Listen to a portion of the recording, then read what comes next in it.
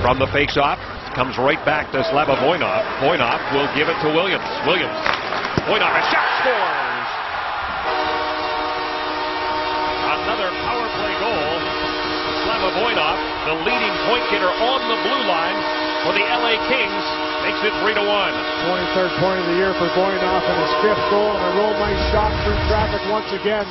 Just a good face-off play here. They win the battle. Goes off of Williams, rolled it right back to Voinov. Little give and go, and he doesn't waste any time as he shoots that one there. From that angle there, you can see it perfectly. Not a chance for Devan Dubnyk to see this puck as it stays on the left-hand side of Voinov, the right-hand side of Dubnyk through that traffic.